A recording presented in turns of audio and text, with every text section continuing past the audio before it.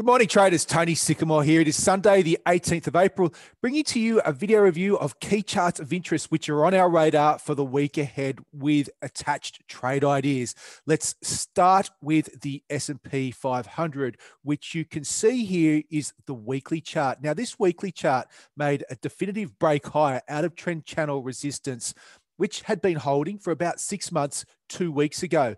And the break was confirmed by the price action last week. Now, in an Elliott wave sense, this impulsive nature of this rally is starting to look more like a wave 3 rather than a wave 5. And if it does turn out to be a wave 3, I think there is scope for this rally to continue to extend higher in the coming months. Now, we do need to be aware that seasonally some weak months lie ahead. So we always put caveats on our view. And in terms of the caveat or stop loss levels, I like the S&P higher, providing it doesn't break back into this trend channel, let's say 4100, 40, 90 area. If it was to break below there, then I think you probably come back and look at this horizontal resistance coming in around 3960, 3950, and potentially a little bit lower down towards 3850. Looking at the Aussie dollar, now this has played out pretty much precisely as we expected. We have been identifying the rally from November as a 5-wave impulsive decline. There's the wave 3, wave 4, and wave 5 at the 80.07 high. The pullback looks corrective. And when a pullback looks corrective, it usually is corrective. And at this 75.32 low, the rejection candle that formed here, or the bullish reversal candle, whatever you would prefer to call it, started to give us an initial indication that a low was in place for this corrective sequence. The break above the trend channel resistance and the horizontal resistance was a very positive development and confirmed by good Australian employment data last week. And I think that sets up the Aussie for a push up towards 78.50 initially, this high here, and then potentially up towards 80 cents. Now, again, we put a caveat on our views, and I'm happy to be long the Aussie, providing it does not break back below 76.60-ish, 76.50-ish here would be a concern to us, and we would be probably very close to getting out of longs if that was to occur.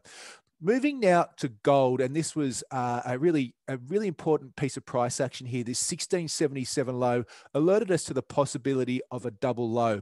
And the break above the resistance coming from the double low, which was around 1760, coincided with this 1765 low. There was also a 1765 over here back in May 2020.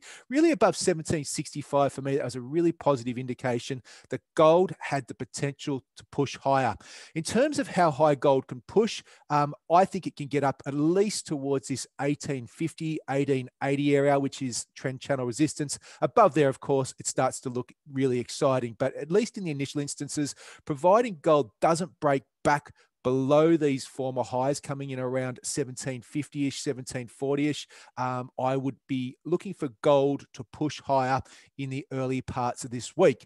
Finally, this week, a really important, a really exciting, I guess, development in Bitcoin, because it did make new highs last week as we'd been expecting. However, once again, we note that the new high has been met with bearish RSI divergence, which does warn that we're starting to see a little bit of upside momentum deteriorate. Additionally, you can see there is what I think a wave 5 playing out, and it's a diagonal wave 5, a choppy wave 5, which usually is seen at the end of impulsive moves, then followed by a corrective pullback. Now, we don't want to preempt the corrective pullback, and this has been an extremely strong uptrend. But if Bitcoin was to break below 59,000 and close below there, once again, we're watching this trend line support from the January lows. If we were to get a break below and a close below 59,000, I'd start to get a little bit nervous if I was holding longs. If Bitcoin was then to break below this 55,000 low from early April, I think you could start to see a deeper pullback play out. There is support coming from the 200-day moving average around 48,000. And then, of course, we have this low over here around 40,000. So they would be my targets. If you're long Bitcoin and you're not a hodler, you're trading it, I would be starting to be more aggressive in bringing up my stop losses on longs.